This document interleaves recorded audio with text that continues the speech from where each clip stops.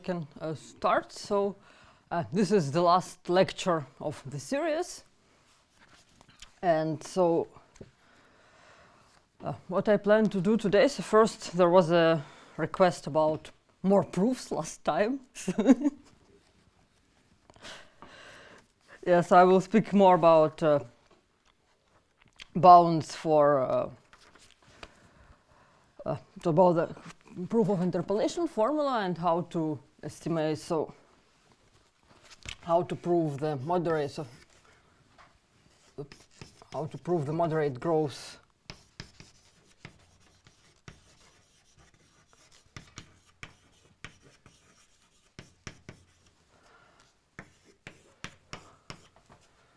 of this fun of the semi-norms of our generating function f, which we constructed in the previous lectures. And so after we prove the moderate growth, then our interpolation formula will be complete. So this will complete the proof of. It will prove that composition one way and back and forth in one order will be identity operator, because but one should prove something else. It's another composition. It's also identity operator. Yeah? Yes. It's some different equation. Yeah, but I think like this would be important anyway somehow to know that the series converges. Yeah, and so also complete the proof of the.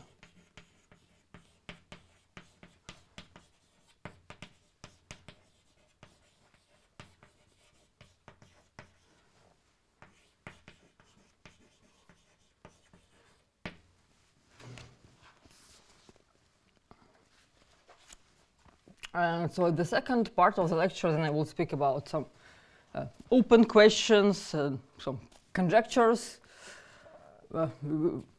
and also generalizations. So.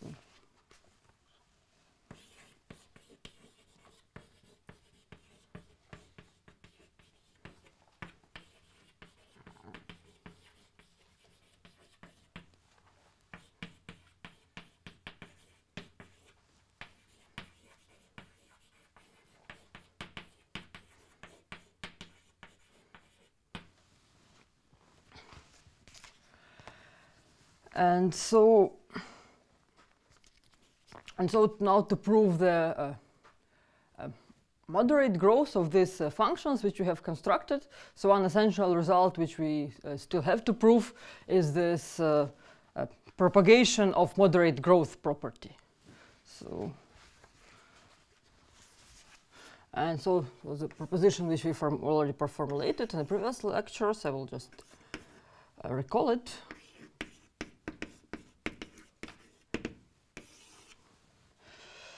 So let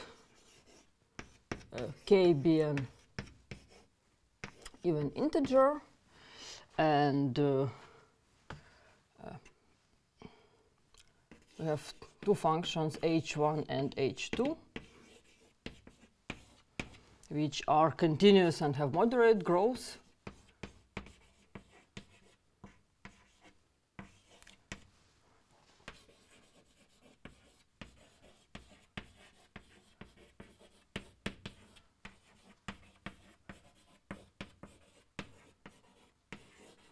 On the upper half plane, and also we suppose that there exists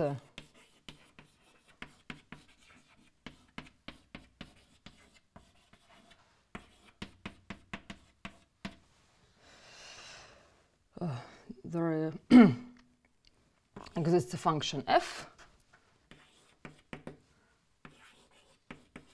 which is also a function from upper half plane to the complex numbers. And what we assume is that so f is also continuous,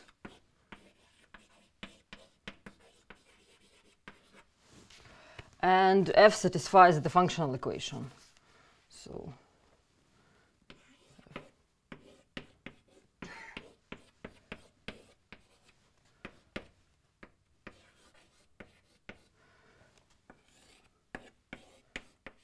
which is, so to say, a generalization of the functional equation which we tried to solve for proving the interpolation formula. Only for the interpolation formula we had some very concrete functions, h1 and h2.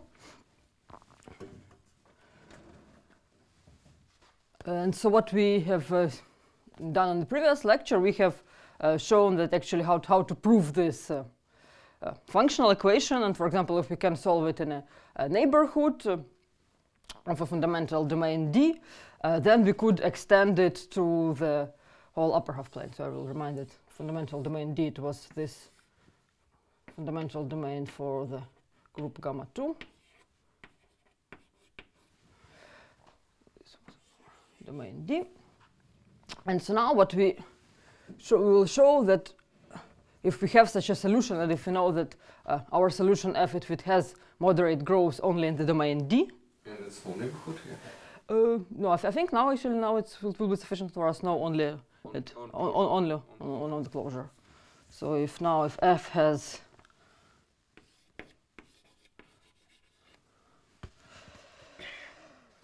moderate growth on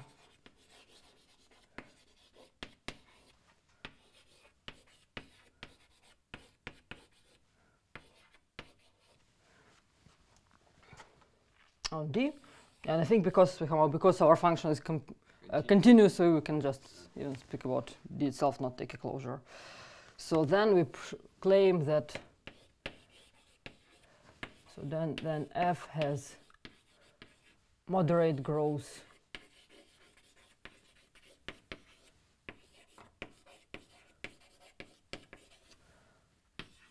on the whole upper half plane H. And do you understand that if you want to reconstruct f on some other point outside of D, it will be given by a certain formula of sum of values of h1, h2 at some points, and then it will be something like 2 to power some number of steps. Yes. So this is exactly what we will do. So yes, again, maybe I will use the technique which was disliked last time. Yeah, but story, yes, but I don't know. Maybe it's not very geometrical and a bit too formal, but this is the way I can organize myself and think of it without losing details. So maybe a bit too heavy notations, but. And then you can avoid pictures, for example, mathematics without illustrations here, just formal proof. Yeah, maybe. But here somehow, at least I think that for many people, this like geometry of upper half plane is quite counterintuitive. So sometimes at least it's easy to get lost, because somehow here actually like one thing here is that like when we are moving to the real line, somehow it seems like everything becomes very small, but in fact it becomes very big. And no, but this one should replace by some tree. Yes. So that's. Yes, I think this is what we are going to do, maybe only somehow in a formal way. So I will try to include more pictures and maybe to try to also to show what is the geometric intuition behind our long formulas. And so now to somehow to maybe understand better what moderate growth in the upper half plane is. So we will introduce one notion, which I think we already used it in the previous lectures. So for an element of SL2R, we define it's the Frobenius norm of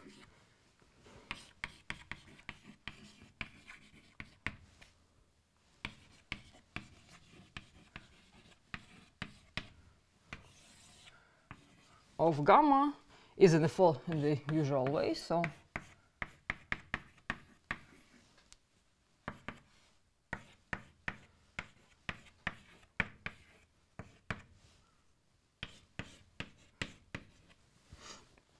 and so now if we want to evaluate this Frobenius norm on the matrix with entries A, B, C, and D, then this will be just the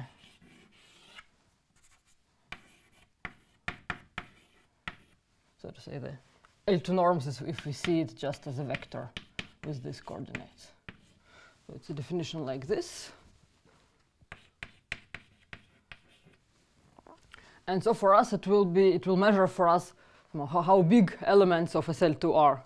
And if elements are big, then they will also move we will take points which we take in this fundamental domain, they will move them farther away. And if elements are in this sense small, then the elements will also remain close. But it's comparable to operator. Yes, yes. And so now this norm has some useful properties. So, and like one of them is of course that it is submultiplicative. So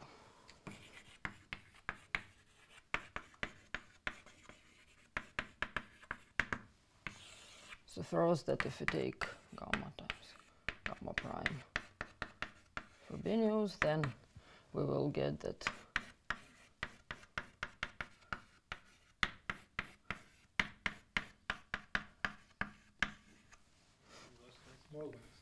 smaller. Yes, smaller. And so also another useful property would be that if we take a negative of a matrix, then the norm will not change. And so it means that it is also well defined on PSL2R.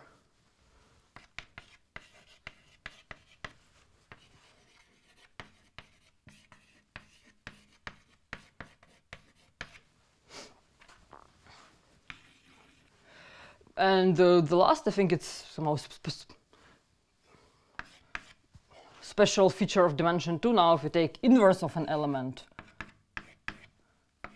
then its Frobenius norm will not change. Because all our matrices, they have determinant 1.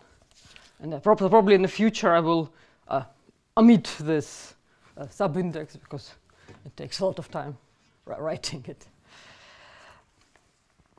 And yeah, so now maybe we'll need a few more. So now what we can do, we can describe the moderate growth of a function in terms of Frobenius norm. And so how we do it? So and this is actually would be the right definition of moderate growth. So we know that the upper half plane, it's an image of point I under the action of PSL2R. So so upper half plane, it's even a quotient of PSL2R by the stabilizer of point I. And so now we say now the function f from the upper half plane into complex numbers, it will have moderate growth.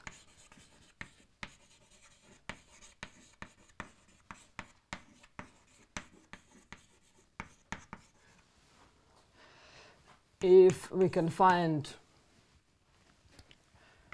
positive constants c and n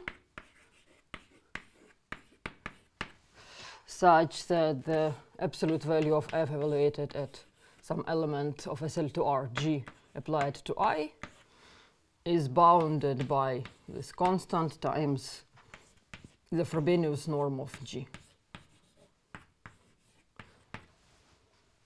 So this should be for all.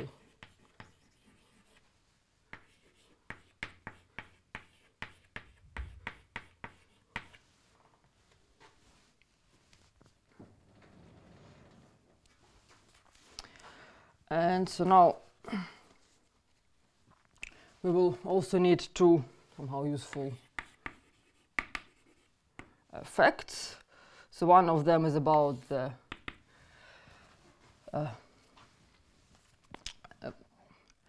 slash operator and the automorphic factor in the slash operator.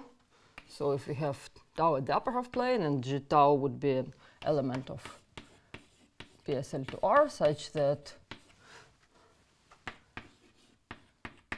g tau applied to I gives us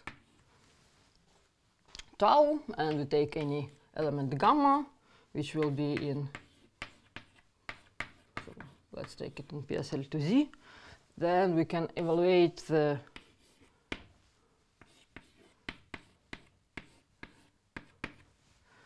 automorphic factor in the following. So let's estimate the automorphic factor in the following way. So it will be bounded by Frobenius norm of gamma and the Frobenius norm of g tau squared.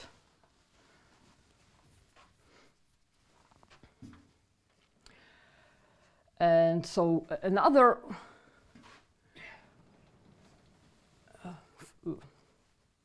fact which we will use, it will be a fact about our fundamental domain. And so what we want to say is that, so now we take any element at our upper half plane, and then it will, if we act on it by gamma 2, it will always have some point equivalent to it which belongs to the closure of this fundamental domain.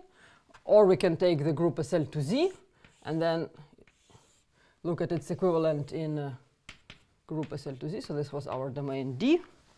And here we will consider its subset, which will be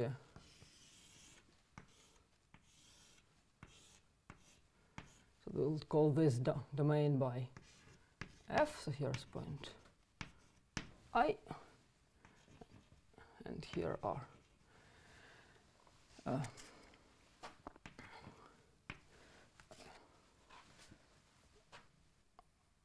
so now, like not this domain, but if you take a fundamental domain for SL2Z, which is like this standard one, sometimes it's called a keyhole domain. So here it's a point I, and here we have points which are third roots of unity. So now this domain, it has the following property, that if we take any point tau at the upper half plane and consider all its SL2Z equivalents, then the point which lies in this domain, it will correspond to elements of PSL2R with the smallest possible Frobenius norm. And so, but somehow for our reasons, we will not be working with this domain, but rather with this one. So our plane will be like this. So suppose that Z is a point in this fundamental domain, and we have an element GZ in, again, SL2R such that Z is the image of I under the action of GZ, and take any element delta, this time of SL2Z. Then there exists some absolute constant C such that the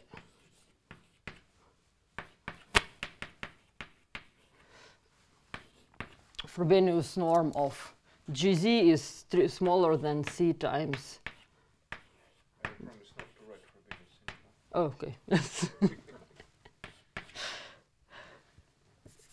let's remove it. So somehow it will not be strictly smaller than Frobenius norm of this element, but at least it's somehow bounded by some absolute constant. I think claims to something. There exists absolute constant C. Yes, yes. Yeah, it's not.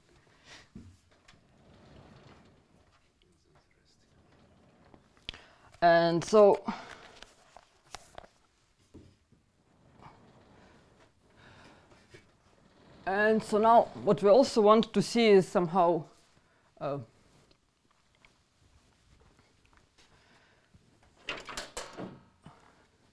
if we take an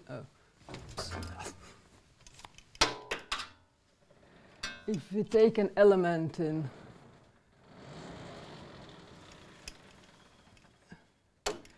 for example, in our group gamma 2, and write it as a product of generators, then what we want to control, for example, the length of this product in terms of Frobenius norm.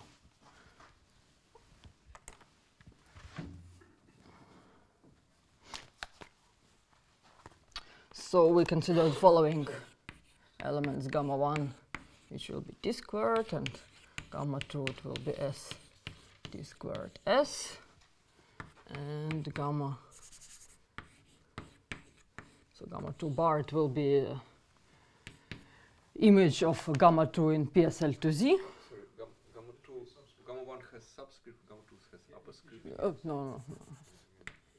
Thank you. So we now know that this group, it will be generated by gamma 1 and gamma 2, and that it will be free. And so now it's free just means that every element in the group gamma 2, it can be expressed as a finite reduced word. It has a unique representation like this. So.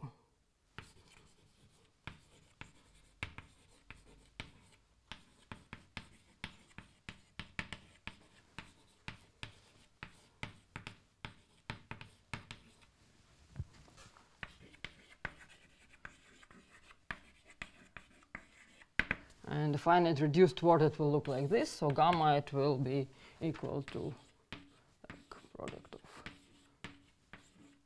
some powers. Here E1, F1, E2, F2, and so on. And so we know that all these indices, they are all integers. Somehow all these indices starting from F1, they are all non-zero, and only the E1 can be 0. So we know that E1, it will be some integer number, and all the others, they are some non-zero integers. And well, like they are non-zero integers till the sequence ends, so to say. And so now we have the following. The following lemma tells us, relates the size of our element with respect to the Frobenius norm and its the length of its reduced word. So first we know that the length of the word, which will be just the sum of absolute values of all the exponents here, cannot exceed the Frobenius norm of gamma squared. And also another useful fact, if we take only the initial subwords here, then they will have their Frobenius norm will be smaller than the Frobenius norm of the whole word. So we know that.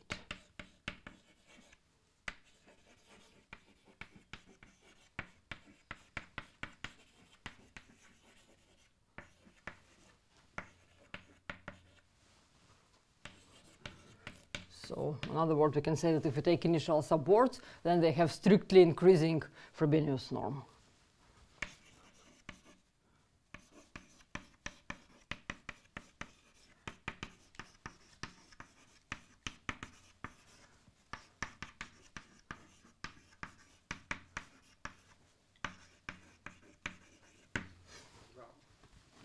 Yes?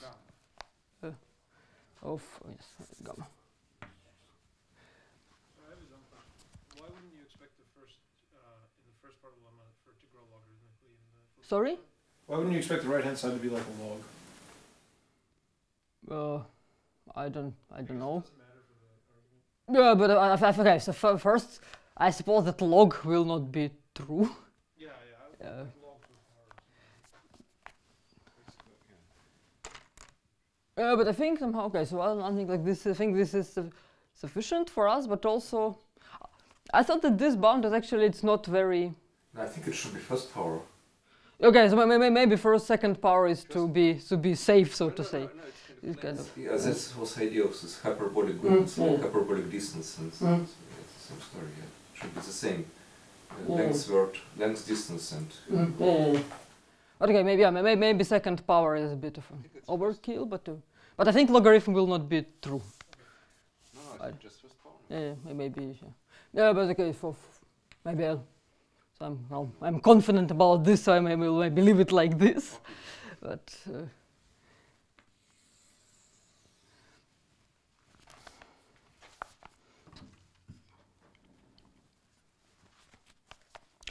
and so now we can start the proof of our proposition. So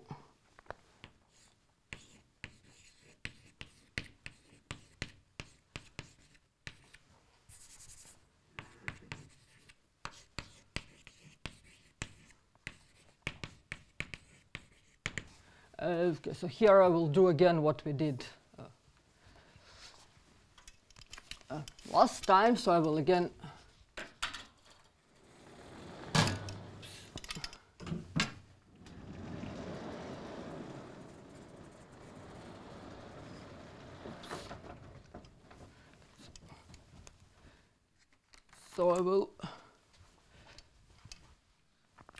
again consider this like this. We see that the domain D, it's covered by the translates of domain F. So this will be Fm1, which is equal to 1.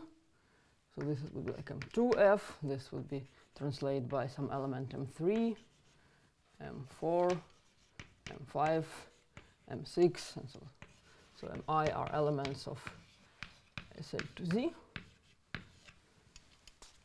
And as we have seen in the previous time, that these elements M1, M2, M3, M4, and M5, they give us a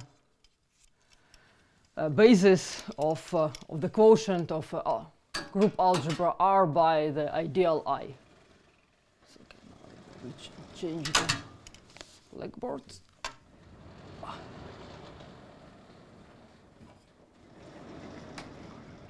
So just to know that it's in real life. Taking out this norm of them will be exponent of something. More like yeah, it's kind of overkill.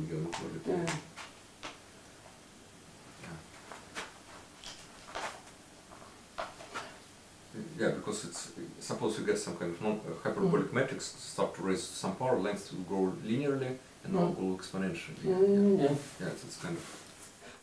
Yeah, but I think it's somehow it's like we had like two estimates which are kind of in between, so to say.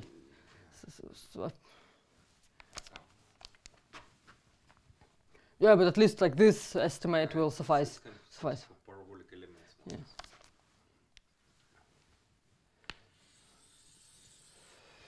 And so, okay, so now we know that M1, these elements Mi, they give us a basis of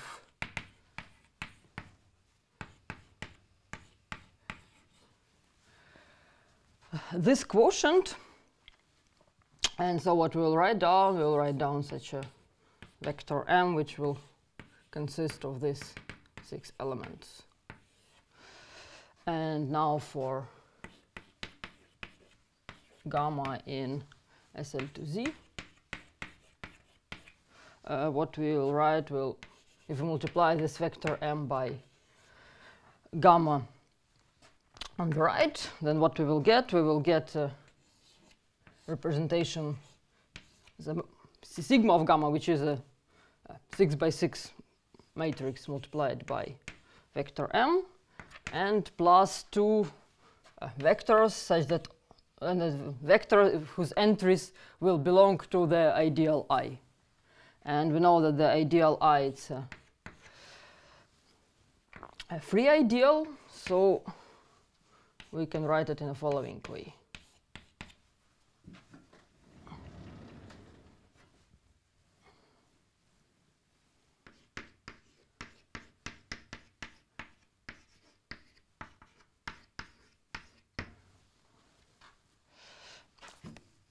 And so now how to compute this vectors n1 and n2. So for computing them, we can use the chain rule or the cycle condition, which they have to satisfy.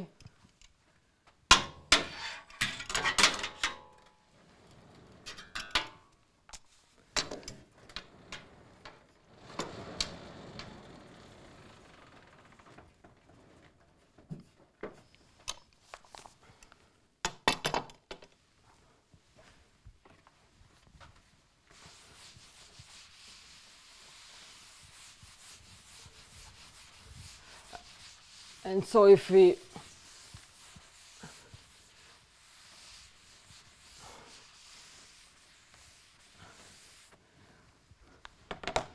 for example, if we know our gamma, we can written our gamma as a product of generators of SL to Z, then we could compute the value of vector n at this element. And so the formula will look like this.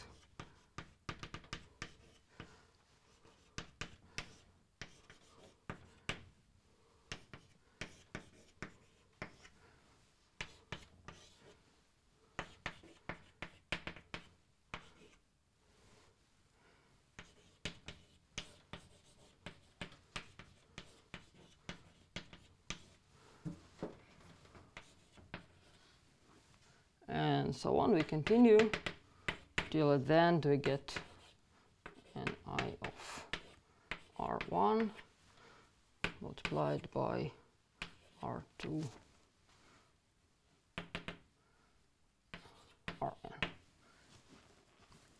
Sigma of secret of secrets and sigma of product, yeah. Oh yeah, yes, sorry, yes, it's just to be a product, it's just a product.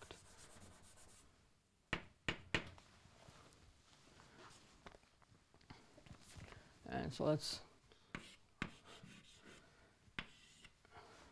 mark this formula by stars. We will use it later.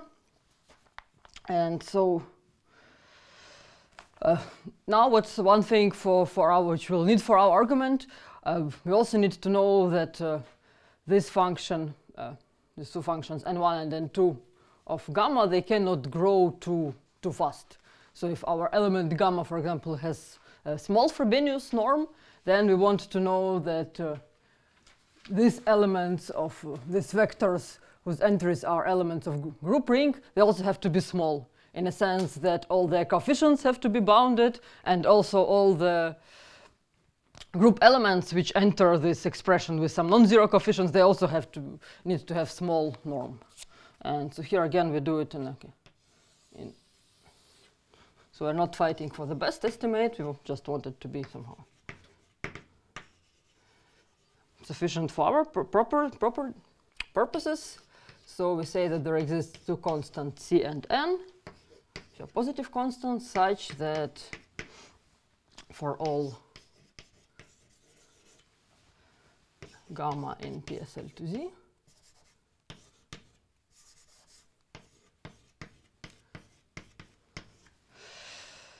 that if we know that we can write, for example, one of the coordinates of this vector as the following sum. So it will be an element of a group algebra, so it will be sum over of PSL to Z, and delta is the coefficient. And so here S is any of our coordinates. Then what we claim is that first the sum of all of the absolute values of coefficients has to be bounded by the Frobenius norm of gamma, so to say polynomially, and also the Frobenius norm of each of the deltas has to be bounded in gamma also polynomially.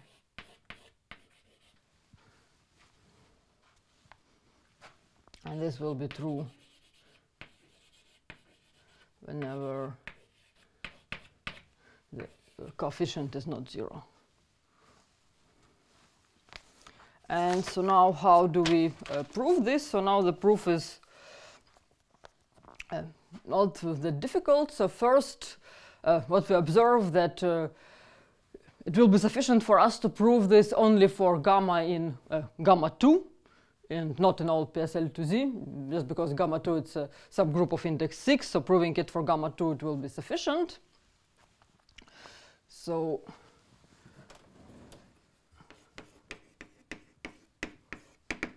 it suffices to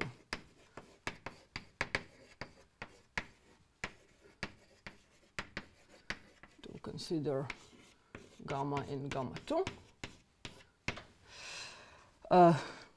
Now what we will combine, we'll just combine this formula for n, the chain rule for n. So now it will follows from the statement will follow from, and also from the lemma which we formulated above about the length of the words.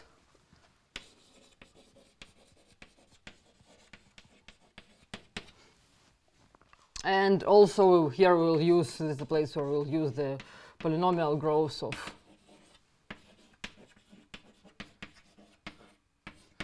of sigma. So here it becomes important that this matrix sigma does not have very big coefficients.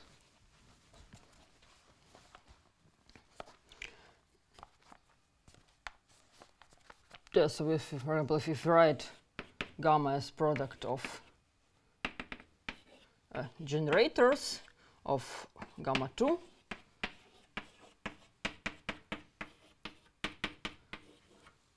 then we will know that first the number of terms, it will be bounded by Frobenius norm polynomially. Then we know that the Frobenius norm of the initial subwords, it will increase as function of the length of this subword. And also we know that the Frobenius norm of the ending subwords, if you take the last I minus n letters in a word, that this function will be decreasing as a function of I.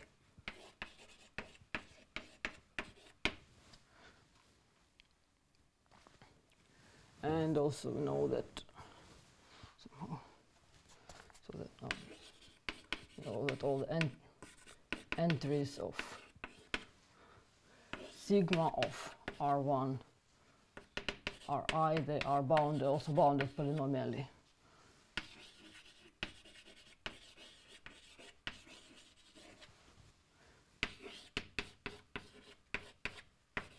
By the Frobenius norm of n.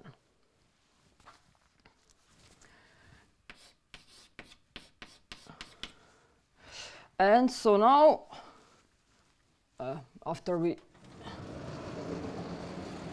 now we have everything we need to estimate the value of our function f at points of the upper half plane.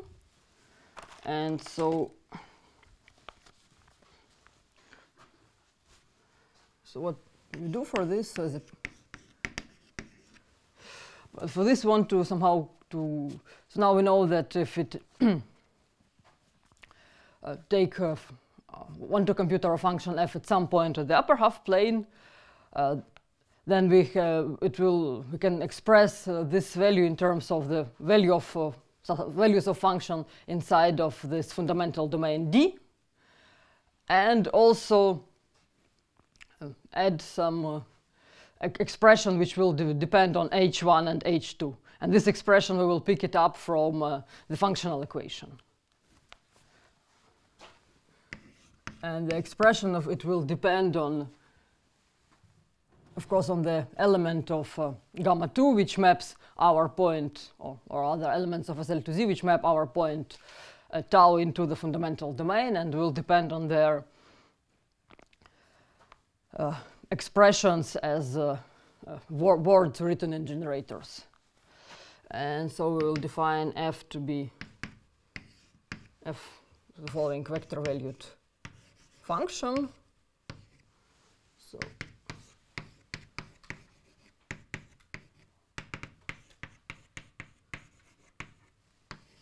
and so now we see that all components of these functions, they all have, so now you know that all components of f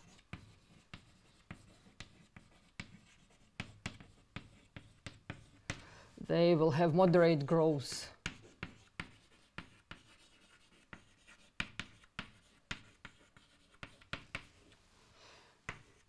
on the fundamental domain f, because somehow the condition on f is that it has moderate growth on the bigger domain D. But now, because our elements M1 and M6 they give us the tiling of fundamental domain D by translates of fundamental domain f. So now we know that this is satisfied for all for f not at the bigger but in the smaller fundamental domain. And so now we can rewrite the functional equation of f in the following way. So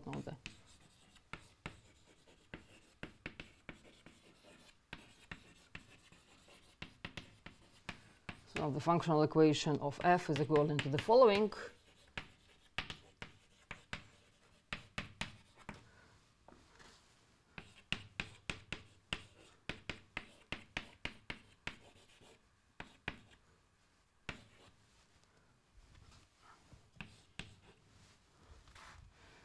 And so now this has to be equal to the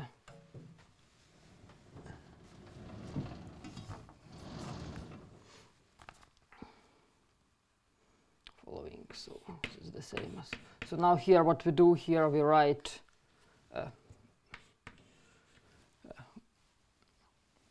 here we use this formula for m multiplied by gamma.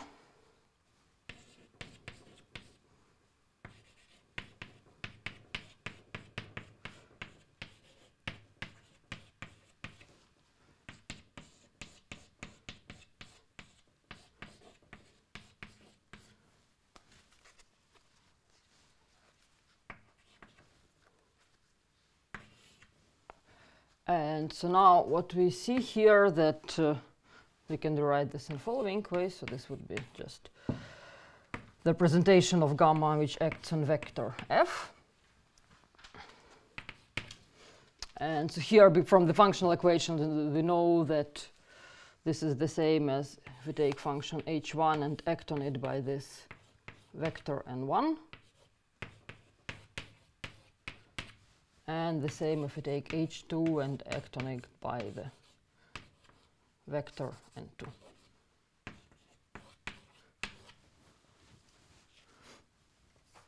And so here actually the first coordinate of this expression is the value of f, and this is what we will actually want to estimate. And so now we will know that this will be true for all, this holds for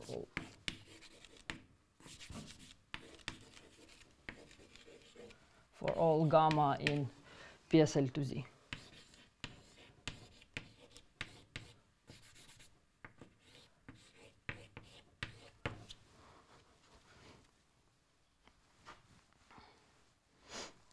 And so what our goal is now to estimate values of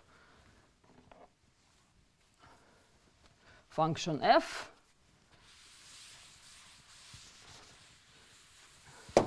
at the point tau in terms of the Frobenius norm of element g tau, which brings point I to tau. So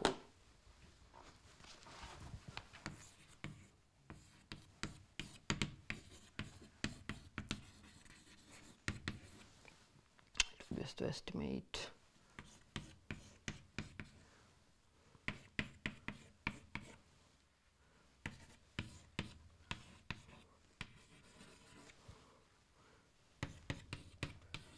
So now if we know that tau it is g tau times I, then we want to bound this by polynomially in g tau, in the Frobenius norm of g tau. And so now we are ready to do so. So we suppose that we have found a point tau at the upper half plane, and we found an element gamma in the SL2Z, which brings this point tau to the fundamental domain.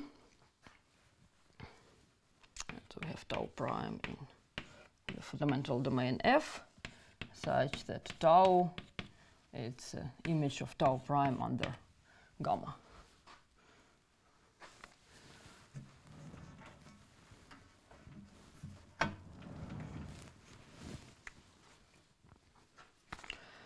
And so then, of course, we can write f of tau in the following way. So it will be the same as f of gamma tau prime, and so this will be the same as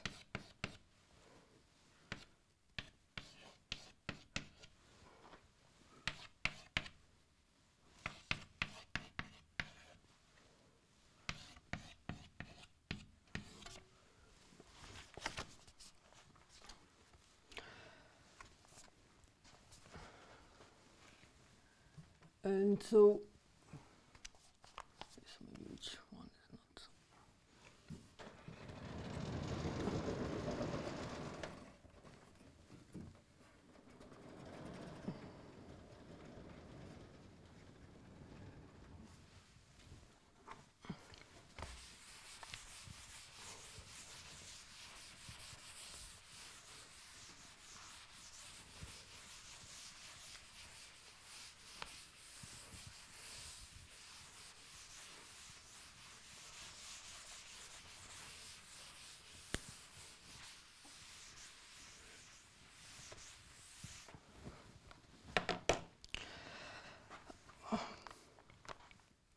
Okay, the first easy observation is that this term does not really change anything, that we have control over this one. So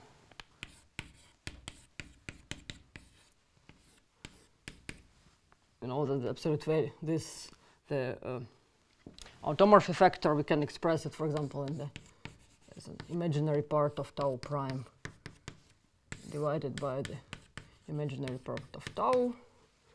And so, because our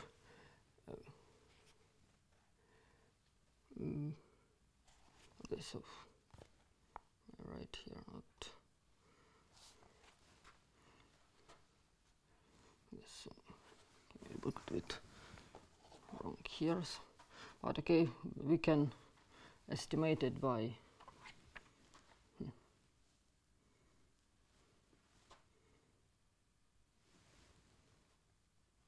maybe I didn't write the concrete right estimate here, but I think we certainly have control over that. So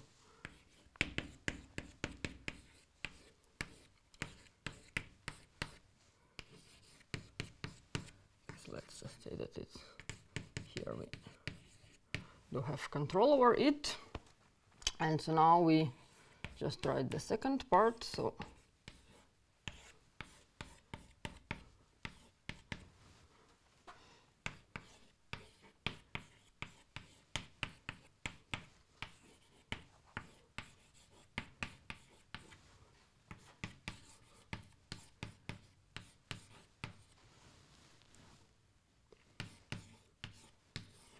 this is all what we want to estimate at t prime. And so now from the inequalities which we have already proven, now we can see that actually we have control over all of the terms here. So first let's start with this one. So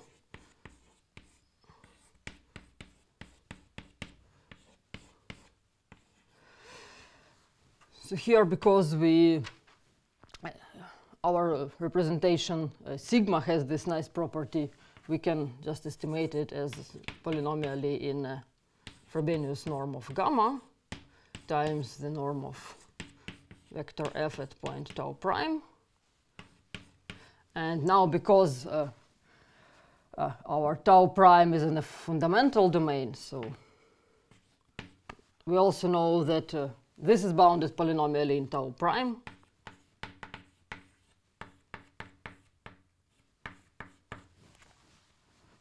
This would be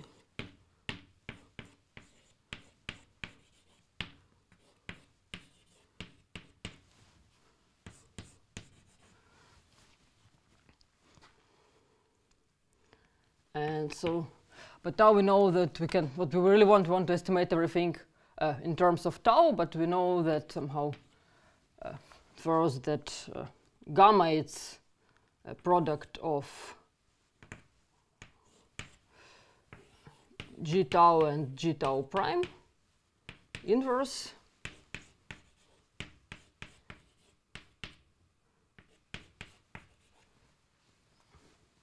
And we know that g tau is bounded by the norm of g tau prime is bounded by the norm of g tau. So here we see that this is essentially can be written bounded by some constant times the,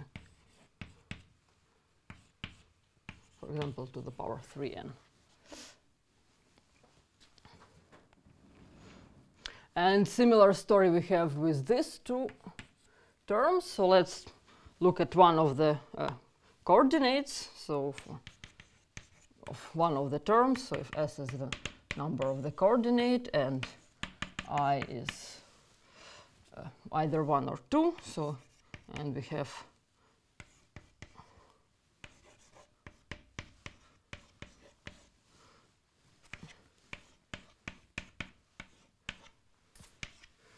so now we know that we can write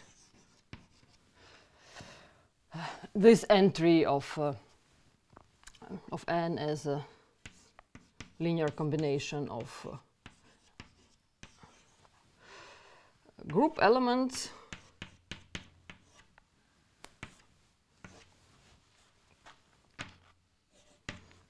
and so, but now because we have a bound for the coefficients and bound for each of the deltas,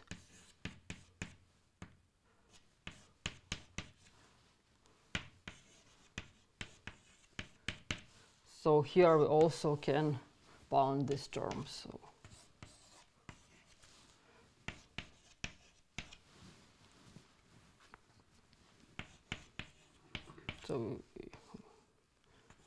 Frobenius norm of delta and Frobenius norm of tau prime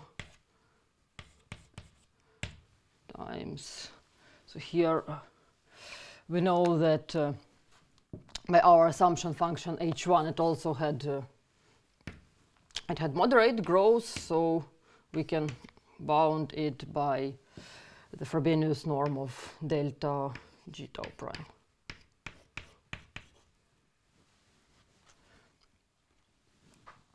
And so now we see that this whole term, it is indeed polynomially bounded in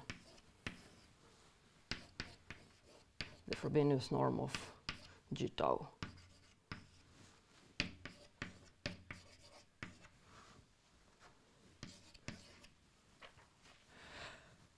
And so from here we can see that f, because now we've done this for any point tau, and so what we've bounded here, we bounded, for example, here the L2 norm of this this vector here. So in particular, this also gives us bounds for all of its coordinates, and the first coordinate was the coordinate we actually cared about. So we see that f has moderate growth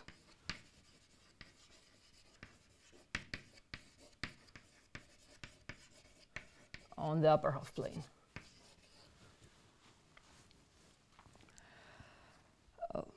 And so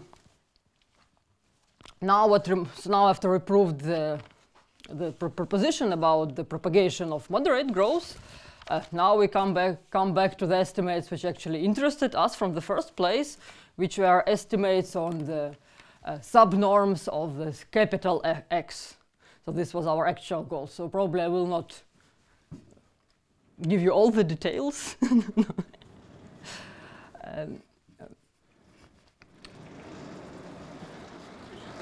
Sorry? In your original sphere packing paper, I don't think was there any traces of such. No. No, but there, because there we did not have this interpolation formula, and we did not want to, it wasn't important for us. And also, actually, for the proof of optimality, again, this is not needed. I see, yeah. So this is only for the convergence of the formula.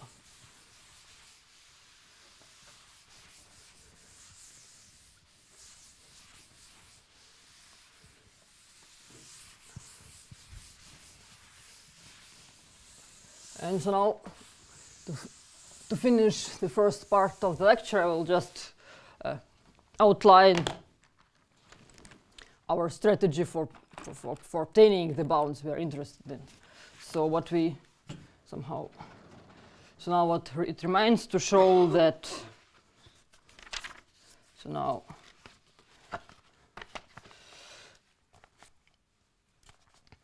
to prove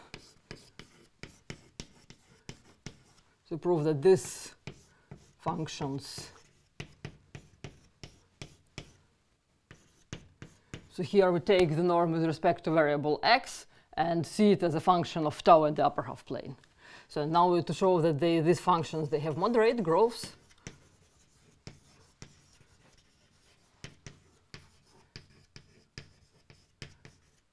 On the upper half plane. Upper plane in coordinate x, when we put index of h bar, because it's hard to follow. Is a function h bar with coordinate x or tau? No, growth on it's an upper half plane. As a function of what? X or tau? On h, so as a function of tau. Okay, so I would say if you take the norm, somehow this second variable, it will just disappear, so to say. Yeah, because it's yeah, it's not very clear. Yes, maybe like this. It's actually a function of tau. And so now what we do, so now somehow it suffices to show that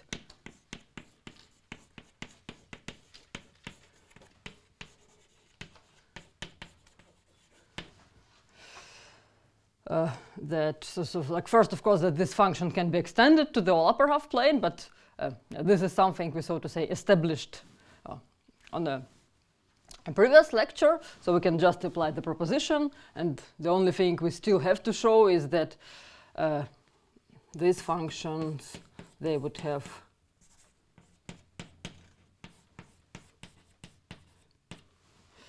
moderate growth on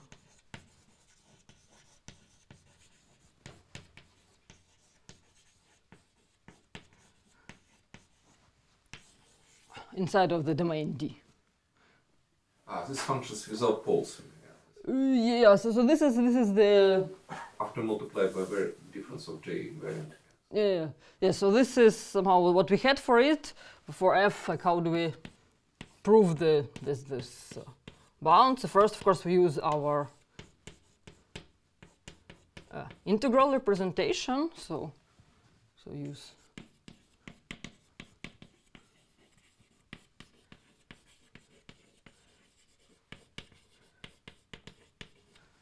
representation. So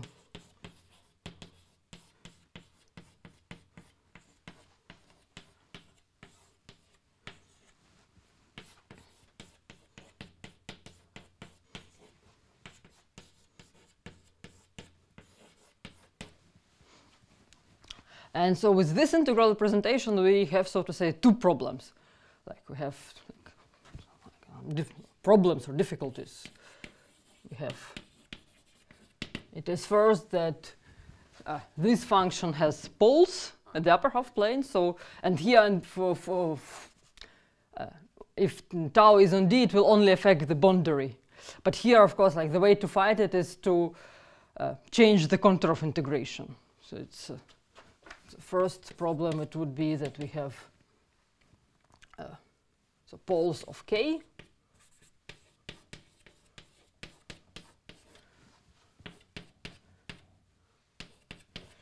At the upper half plane. So actually beta is related to some norms on Schwarz space. Yes, yes, yes. Yes, alpha and beta, they are multi-indices, and these are semi-norms on the Schwarz space. And so, but this problem is kind of, it can be easily solved like this. So from contour like this, so if we have contour like this, we can to deform it and to make it, for example, a contour like this.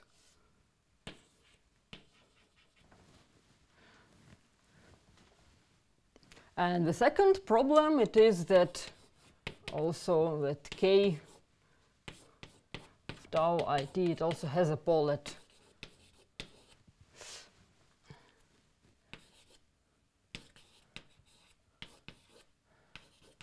as t goes to infinity.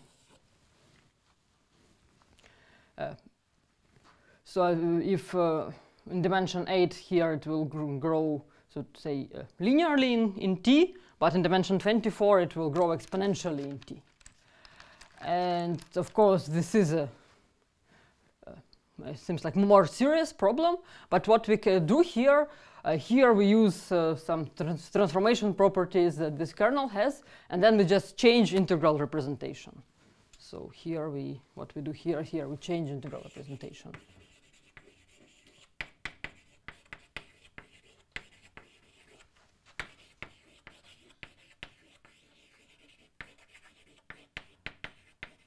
And instead of integrating over a contour which looked like this, so from 0 to infinity, what we do, we make picture like this. So we're integrating from -0, from 0, and from 1 to some point at the upper half plane, and then integrate from tau 0 to infinity. And also, like on each of these contours, we use then not this kernel, but rather some different version of it. And in this new integral representation, what is good about it is that now at all the cusps involved in this picture, our new functions, they will decay exponentially.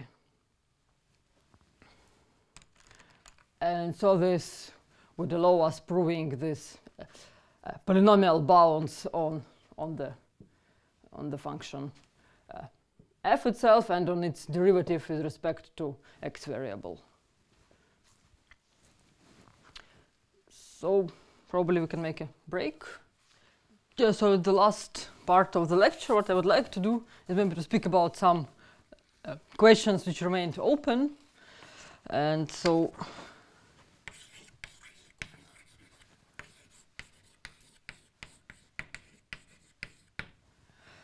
as we've finished previous part by proving interpolation formulas, maybe first question would be, so what other interpolation formulas are possible? So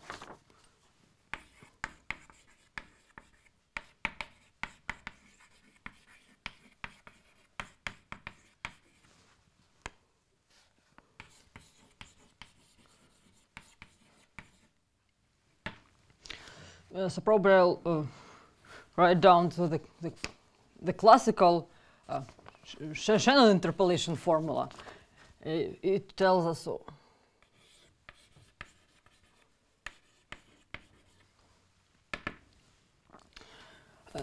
It tells us that we can reconstruct band-limited functions from their values at, so to say, the integers. So if you have, if you know this f of, for example, values of f at the points n, and so n from n is integer, and also we know that the Fourier transform is supported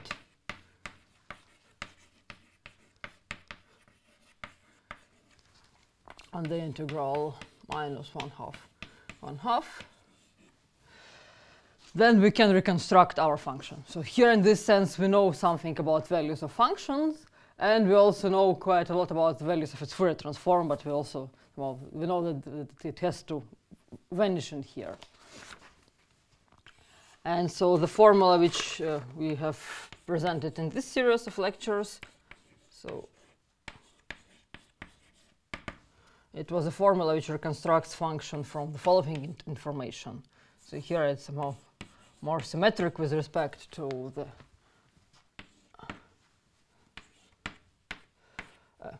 Fourier side and the function itself. So it tells us if we take so it's a second degree interpolation formula, and it tells us if we know the values of this time radial Schwarz function, and we know its values at square roots of n, even integers, and the same information for its derivative and for its Fourier transform, then we can reconstruct our function back.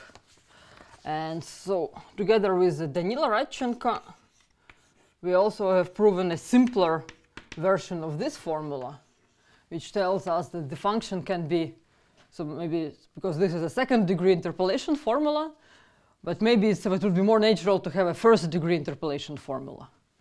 So here if we take function just at square roots of simply integers, so here it's again it has to be a radial Schwarz function.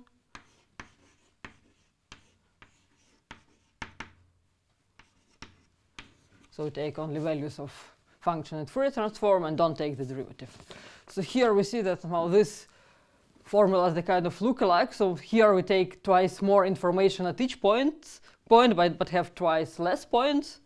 But here the number of points doubled, but the number of information we collect, so to say, decreased. And so from this we also can reconstruct our function back. And so here there was one another formula which so Danilo found. He found formulas which are, so to say, in between these two cases, and I think at the moment he did not write it down, but he gave a talk at the American Institute of Mathematics last autumn. So, and it is now available online. So it was an IM workshop 2019 where he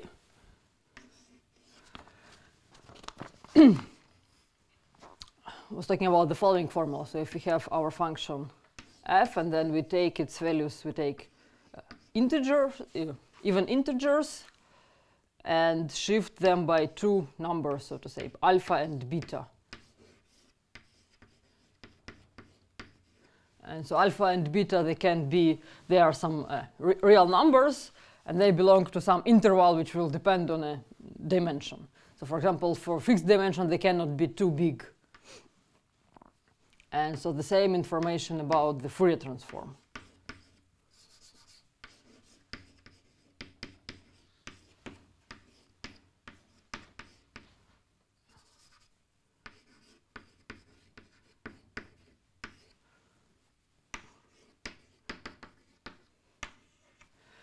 And then considering such an interpolation formula, it also leads to a nice functional equation which can be solved explicitly in terms of hypergeometric functions. And so now you see that if you take alpha and beta equal here, then we get somehow this formula. Or we can go to square root of 3 and get 2 derivatives. Yeah, but somehow like with actually like what we see from functional equations, that if we take higher derivatives, somehow things break down. We don't, like at least the functional equations we get, they don't lead to such nice representations. So either the group which is involved is not discrete, or the representation has, for example, like infinite dimension. So rather the ideal which we get from functional equation, it has infinite codimensions. So on the other hand, somehow I think what is not impossible is that maybe if we do take other sequences, we also should get formulas of this kind. So here later I will. So the question, so for which sequences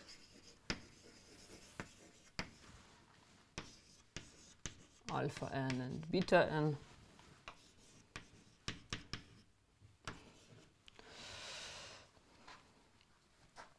so the sequences of some, for example, non-negative real numbers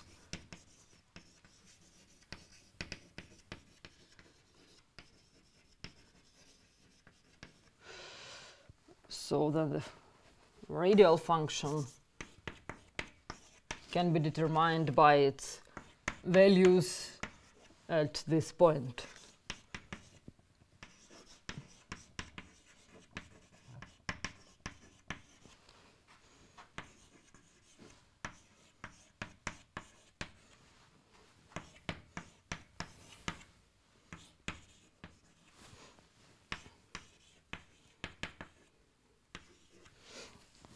For example, is it possible that if we take, for example, like density of these points is big enough, then we will always get, for example, some kind of interpolation formula, maybe not without explicitly knowing the functions, but at least... no, but in most situations you only get really isomorphism between fast decaying sequences up to maybe finite dimensional space and Schwarz space. And that's actually it's another equation, because it's not interpolation form, but going back from if you have a sequence, or like going from sequence to function, or what's the question? You go from function to sequence to function, you get the same function. Why you don't get zero? Yes, I think actually like we will not. So yeah, no, the question. Yeah, I think like you don't get zero because our like functions in interpolating basis they are nice. But this is actually what we prove in our paper, that it is indeed a basis, and also that somehow so why it doesn't vanish, I think it's more or less clear. It's because it has this like values at the prescribed points, right? So if you somehow no, it's not clear. No, it's really kind of delicate question.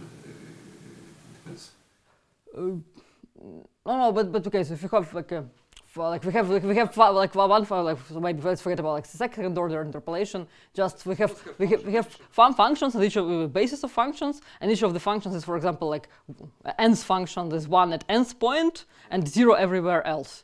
And then if we have, for example, convergence, if we know that the sum of such functions with some coefficients converges, then we'll get something which will have exactly this value at this point. No, the question. Suppose we have a function which vanishes with something. So whether it can vanish at all the points. Yes. Yeah, so it's actually like it was something what we prove in our paper, that this cannot happen. Yeah, that there is a uniqueness, that it cannot vanish.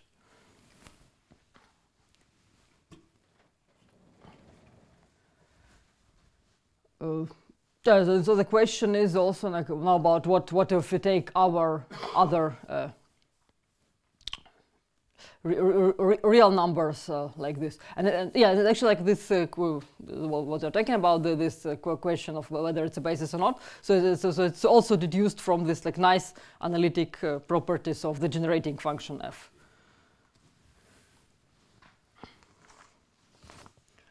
And okay, so now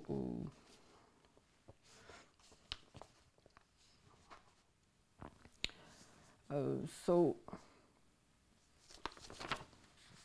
the question was whether this would make sense. And so here, like for this question, for example, somehow the dimension because if we're speaking about radial functions, so for example, this question dimension d, it shouldn't be an integer number, because here we can just we use dimension only to define the Fourier transform.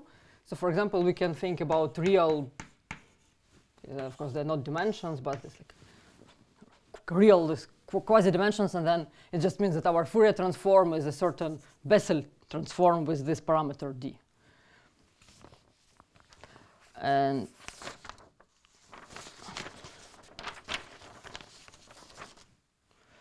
And so, of course, another questions which remain open, so what's about universal optimality and other dimensions?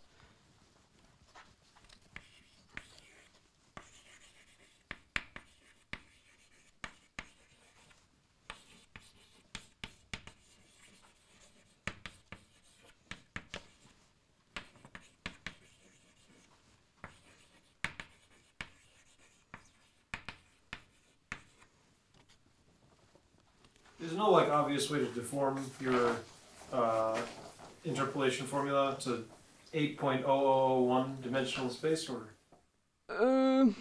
Okay, so this was actually also like one of the things we discussed in this workshops. Like what we did, we computed kind of like a derivative close to our like around 8. What would and it turns out that actually derivatives are also some nice because the location of like for the derivative, so to say, the location of poles is still nice.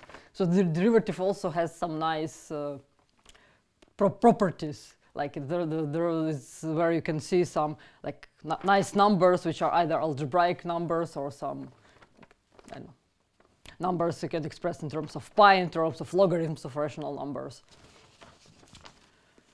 So if I understand, maybe I don't understand. You're saying that sort of in 8.001 dimensional space, you expect the interpolation formula to involve square root of 2n and these nice numbers? No. It's like, okay, so they have to move them a little bit, each of the points a little bit, but then like how much you use them, it will be this delta multiplied by some nice numbers. But at least if you are very close. Yeah, so the physics for decades, many decades, do dimensional regularization. Yeah. Yeah, but I mean it's.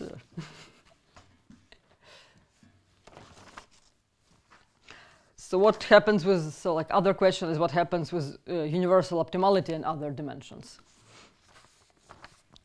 And so here if, so one thing is that, so as we've seen, for example, good example for this is dimension 3. So like in dimension 3, we certainly know that we don't have universal optimality, because we try to solve different optimization problems, at least not for this, like not for natural class of functions. So we try to solve different optimization problems and we get different results. And similar situation actually happens also in other small dimensions we can work with. So it is somehow, probably universal optimality might not universally.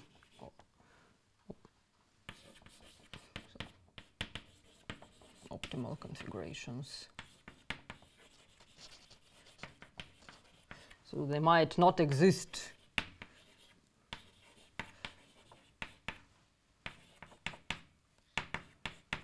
So somehow we don't really know, of course, about all of them, but somehow I don't have much hope that in some very big dimension such a configuration would happen. So they might not exist in dimensions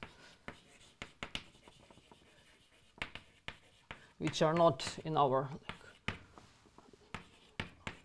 list of 4 good dimensions, which are 1, 2, and 24. And dimension 2 is still mystery. Yes, the dimension 2 is still mystery. So it's like a lot of numerical evidence, but also no proof yet. So on the other hand, so if you do this kind of like dimension regression, and so what we might do here, we might forget about actual physical configurations, but instead we might talk about the distributions. So the universal optimality of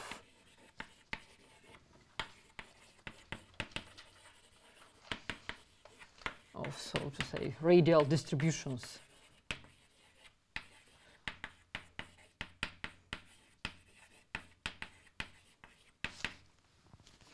And so here it seems that actually like this 4 dimensions, they are not so special anymore.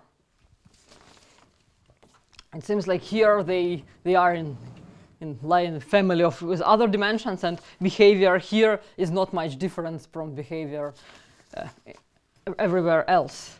And so here's something which we already discussed a little bit last time. So what we can do, we can, for example, consider this such distributions. So other, okay, so it would be probably. So what I really wanted not be not just a temperate distribution, but maybe a distribution which is defined on continuous functions. So.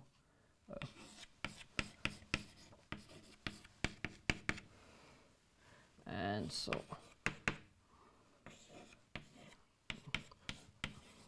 for example, want it to be of this form. So it will be some linear combination of delta functions. And here omega I is in R. And so what we also want, I wanted to have these functions to have a Fourier transform. And so Fourier transform is also Fourier transform, so to say, at 0 also has to be 1, which will replace the condition of our of the configuration having density 1. So it means that like if this function, this Fourier transform of sorry. The dimension is not necessarily integer number; it's a second. Yeah. So here it somehow, so in this question, it seems like dimension should not really be an. It could be actually a real number. Okay, so maybe with complex, it's not. I'm not sure that integral transforms will be still nice behaved here. And so what we want somehow, the optimization problem which we have is like this. It is that now we want that, like we want the, for example, we fix again our parameter alpha, and we want such a sum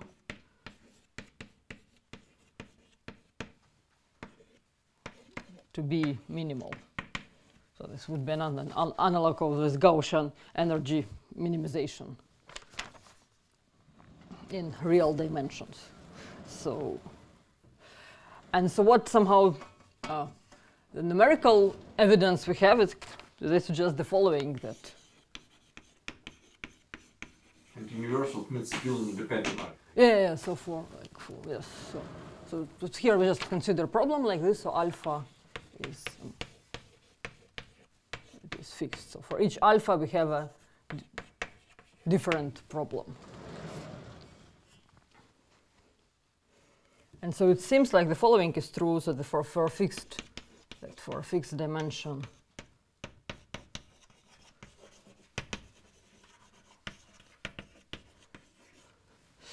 D, the optimal solution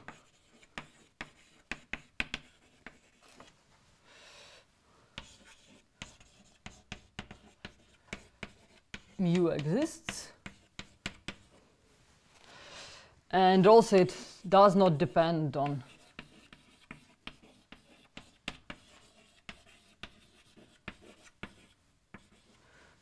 alpha.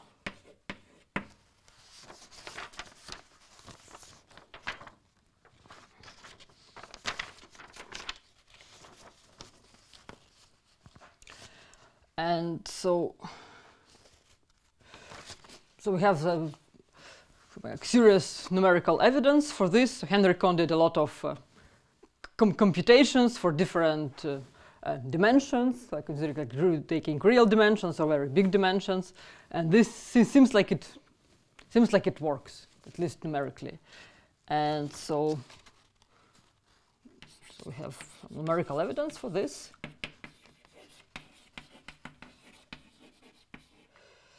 And also what is it also seems like this optimal nodes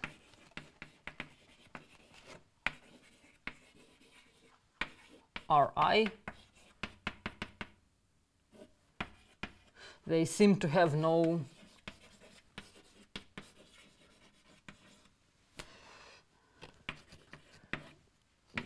good arithmetic properties.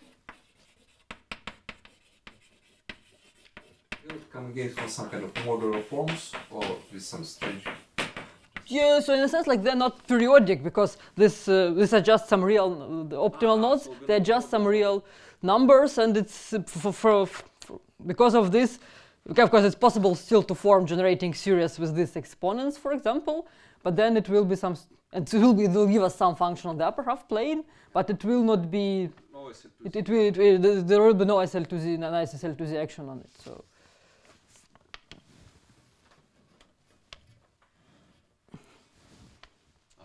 Yeah, so so probably this like matrix S, like this involution still could act nicely on it, but then there is no periodicity. There is no way to describe the behavior. So yeah. And so now, like an open question is where it's now we don't have that much confidence, but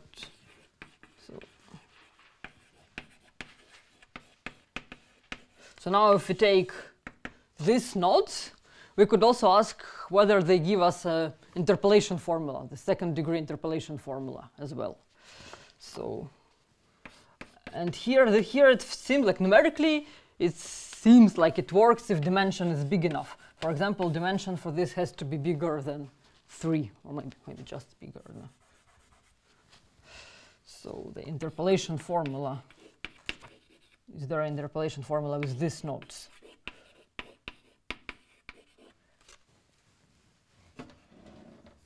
In principle, maybe we can, because we know some situation like dimension 824, yeah?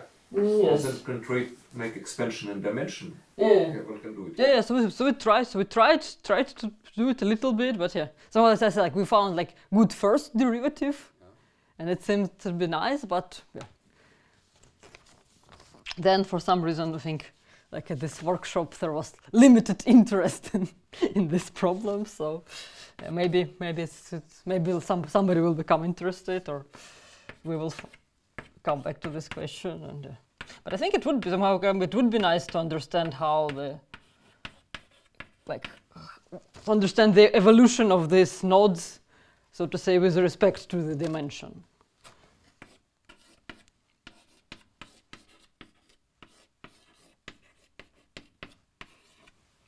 And also somehow the evolution of weights, because it seems like nodes and weights, they are parts of the same story, so to say here.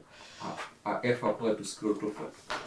To all to Rn, yeah, in also Fourier transform and the function. Yes. Yeah, and also like a strange thing is that at least numerically it looks like all these optimal solutions, they are always symmetric. Because of curvature. Yeah, but I think, okay, so I think actually for universal optimality it's more or less clear, and this probably happens because Fourier transform somehow acts nicely on Gaussians. If I take Gaussian, based on Fourier transform, it's Gaussian again. So if it's universally optimal, it has to be equal on both sides. So, yeah.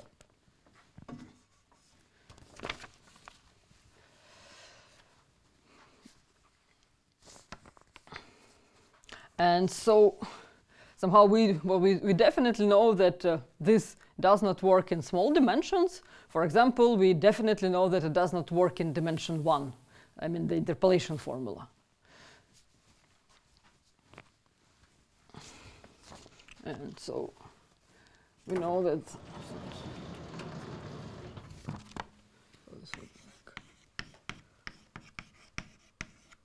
not true for d equals 1. And so here is because of the following easy fact is that, so if we have the Schwarz function, even Schwarz function on the real line is not determined by the values.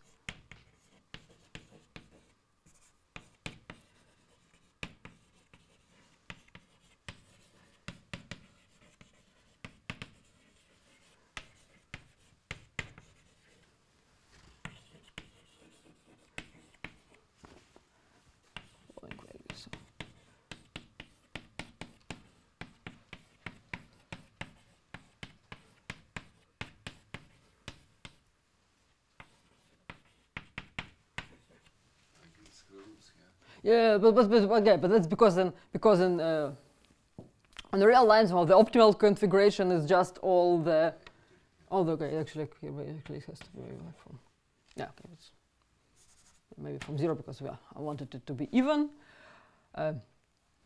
Yes, because like optimal configuration, it's now not this. They are. The lenses are actually n's and not square roots of n's. Yeah, and functional dimension should expect values at square root of n. Yeah, but somehow, but if it is like set up the same problem, it will actually give us this sparse sequence, because this is the universally optimal configuration in dimension 1. And so this is actually, so the result was proven, the universal optimality was proven by Kohn and Elkis. So, no, not Kohn and Elkis, excuse me, Kohn and Kumar. So here maybe I'll just give you a small, it's very kind of easy to see. So here is the thing is that we can construct many Schwarz functions on real line, which such that the function itself and its Fourier transform will vanish at all integers, actually even till to second order. And so like one construction which I like is the following one. So let's take G to be some even Schwarz function, and we define f to be in the following way. So it would be the sine px squared, which will give us double roots at all integers, and we multiply it by the second difference of x. Okay, so G, sorry, G.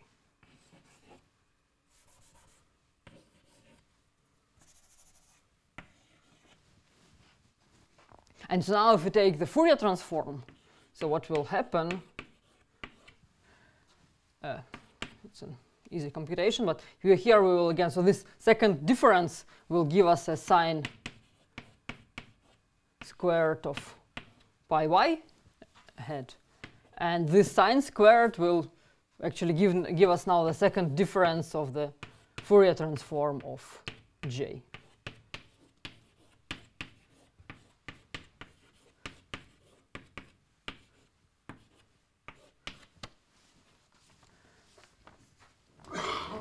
So we see that there are actually many functions which have zeros exactly here. And so like in dimension 2, it also seems like those nodes are way too sparse to produce a interpolation formula, even though we cannot, like for dimension 2, we don't have example like this where we can actually say that this is a radial function which has zeros at all.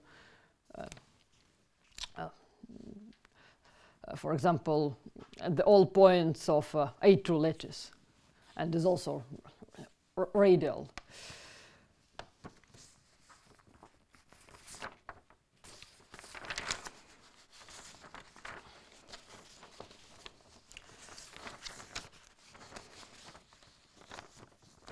And so maybe at the end, maybe I would like to speak about some other optimization problems which seem to be related to this one. So maybe one of them, it's a recent paper of Henry Kohn and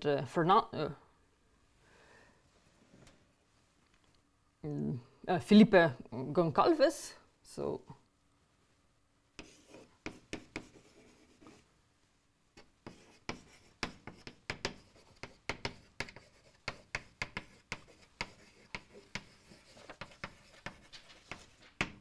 it turns out that this kind of very explicit solutions, we can find them not only for this, for the Euclidean optimization problem or for the corresponding linear program, but also for other similar optimization problems. So this is what the Henry and Felipe have proven.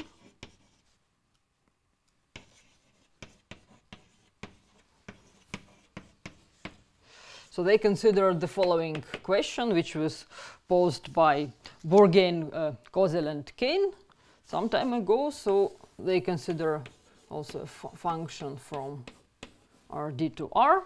And for a function like this, they define the following number. They call it R of f. It would be the smaller. It would be somehow the number after which the smallest possible radius, after which f has no more sign changes. So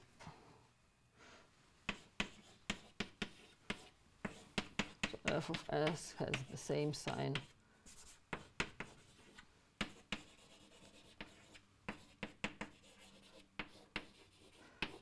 for for x bigger or equal to this number r. So how it looks like, it might look like in the following way. So if we have a, if this is the plot of our function f. It's not. Is it a radial function? I think this time it might not be radial, but what is important that it has real. I mean, for non-radial we can also give the definition, but later we will actually consider the radial functions. So we could have a function like which behaves as scalate, but then becomes something like this. And so then we see that now it doesn't change sign at infinity, and we see that this is like the biggest interval where it's containing infinity, where it has the same time, the same sign. Then, so if this was our function f, then this number, it will be r of f. Yeah, but it's not allowed to touch. I think it is allowed. Yeah. So sign in a sense like, so touching is also allowed.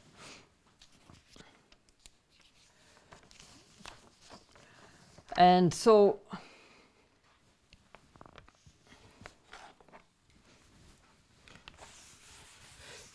yeah, so I think Bourgain and his co-authors, they needed this type of functions to prove some inequalities in analytic number theory. So.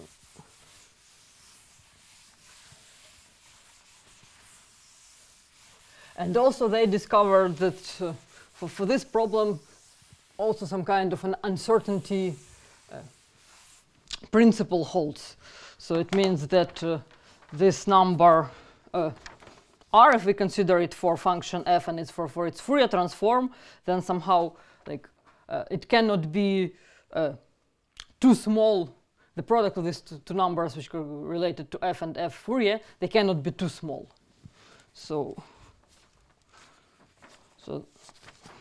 they considered like maybe this would be curly a plus of d. It would be the set of functions such that, okay, so first it's that f is in L1, its Fourier transform is in L1, and also that, yeah, so like f and f are real valued. In particular, it means that f has to be even. And second condition, it is that f is, yeah, so eventually non-negative.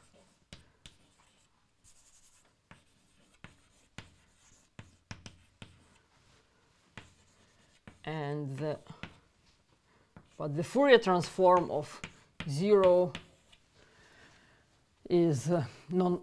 Okay, so the Fourier transform at 0 is also non-negative. Okay, so now it's written in my notes by Gabe, but maybe non-positive would be more, seems like more interesting condition. But, yeah. And also that f hat is eventually non-negative. Correct. It's like, yes, it's right. It's like these conditions, they have kind of to contradict each other. So eventually it means that it's non-negative, but only starting from some point. And then the Fourier transform of it has to be non-positive, right? So like this is non-negative, but the value at 0 is not non-positive. So.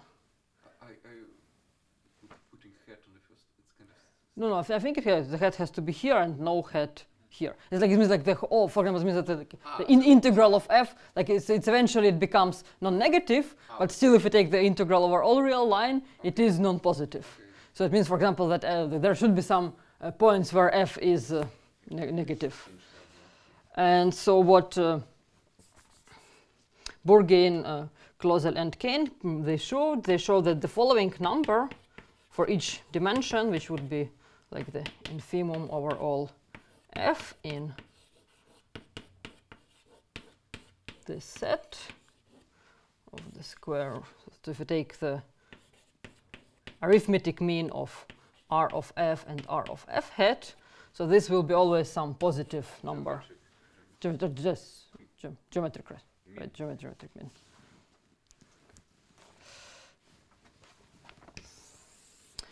And so what Kohn and Concalves did, they have computed this number explicitly in dimension 12. It turns out that in dimension 12, it's possible to find a function which is an extremizer for this problem.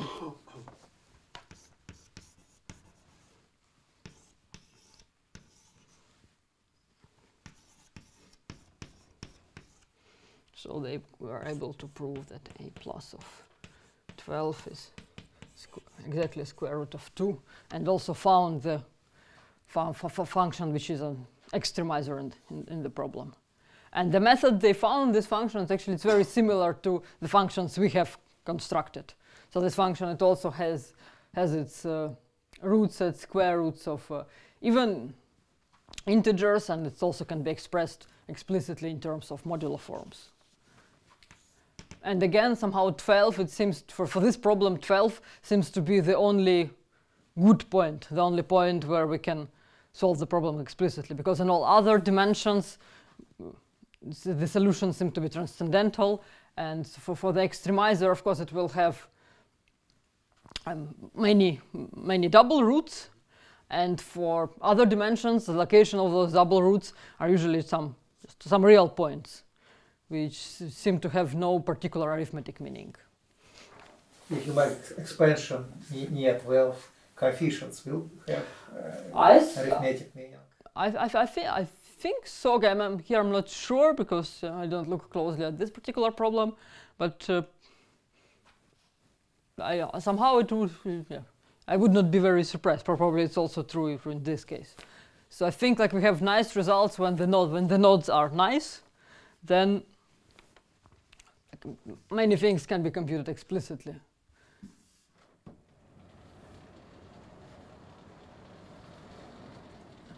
And you can ask the same question in real dimension as well. Are there numerics done there? Or? Yeah, so I think so. Here I'm not very sure, but probably I think they have the quite long paper where they do a lot of different numerical computations as well. Yeah, but in principle, like this problem, it also can be posted in fractional dimensions. There is no obstructions here.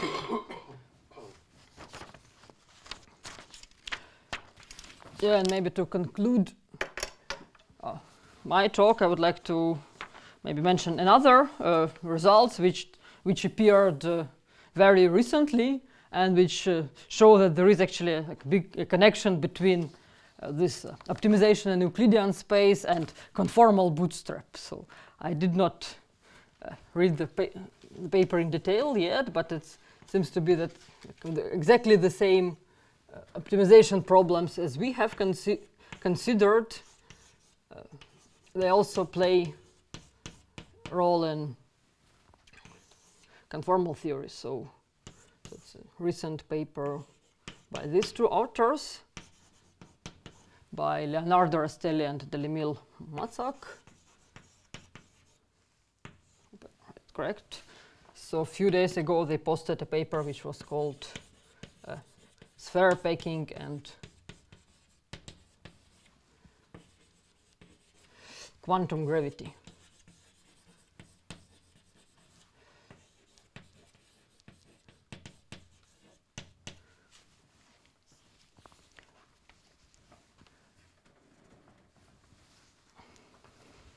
Where they apply the same technique, almost essentially the same technique as we described here, to solve some problems in conformal field theory. So, thank you.